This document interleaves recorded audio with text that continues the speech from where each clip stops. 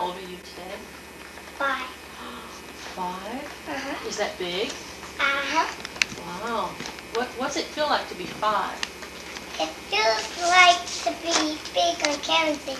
Like Kevin's age? Mm-hmm. So, what things can you do now that you're 5 that you couldn't do when you were 4? Well, I can also read books to myself and play with my toys. Okay. What else are you going to do now that you're 5? Well, I could put in my movies up on myself. And I can even put my dress on. Clothes? And I can do anything I like to do when I'm 5. Do you like being 5? Is there anything else you want to tell us? No, that's all.